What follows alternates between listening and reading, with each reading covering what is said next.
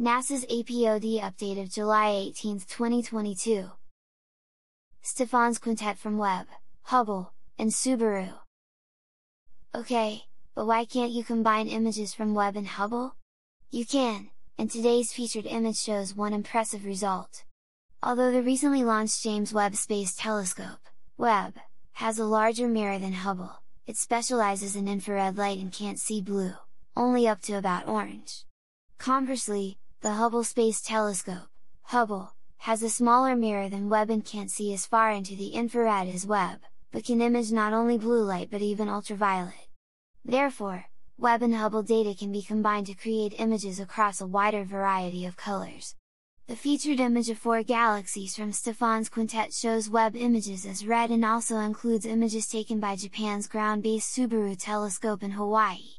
Because image data for Webb, Hubble, and Subaru are made freely available, anyone around the world can process it themselves, and even create intriguing and scientifically useful multi-observatory montages. Stephan's Quintet from just Webb, Hubble,